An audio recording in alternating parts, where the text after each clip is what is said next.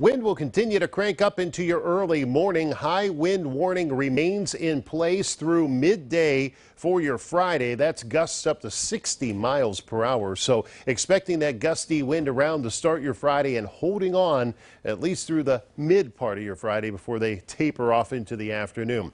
Now the risk of showers and thunderstorms, they stay in the forecast until about 5 or 6 o'clock in the morning. It looks like the window between midnight and that time period will be the worst of the weather as far as showers and storms go, and any of these do have the capability of becoming stronger, so we'll continue to monitor these through the night. We are here and we'll keep an eye on them. If anything gets out of hand, of course we will alert you. We'll go online streaming as well as breaking in on air as warranted if needed with these storms. But either way, the risk of gusty wind moves in even if you don't get a thunderstorm in your location. So the rest of the overnight, showers and storms continuing to build in out of southwestern Ohio. That wind will start picking up, especially as we get into 4, 5 o'clock in the morning. That's going to be the gusty start of the worst of it, that is. As far as temperatures go, they stay mild for us, but showers and storms increasing 2, 3, 4 o'clock in the morning. And again, any of these can become stronger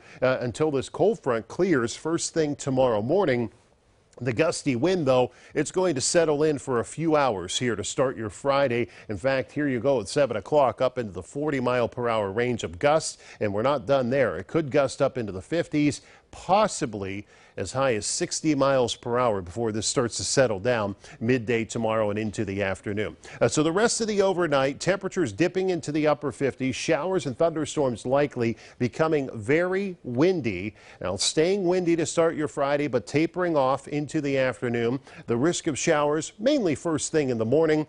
Falling temperatures are expected throughout the day, and then getting into better weather tomorrow night, but dipping into the upper 30s. We'll be in the mid 60s on Saturday with partly sunny skies. Not a bad way to get our weekend going, but the chance of showers and storms return on Sunday. That comes with a cold front. In fact, you can expect cooling temperatures again throughout the day.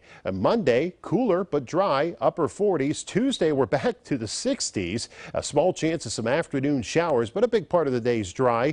A better chance of some showers Tuesday night into Wednesday. And then after a warm up into the mid 60s, we're going to cool back down to the 30s next Thursday with a chance of rain or snow early.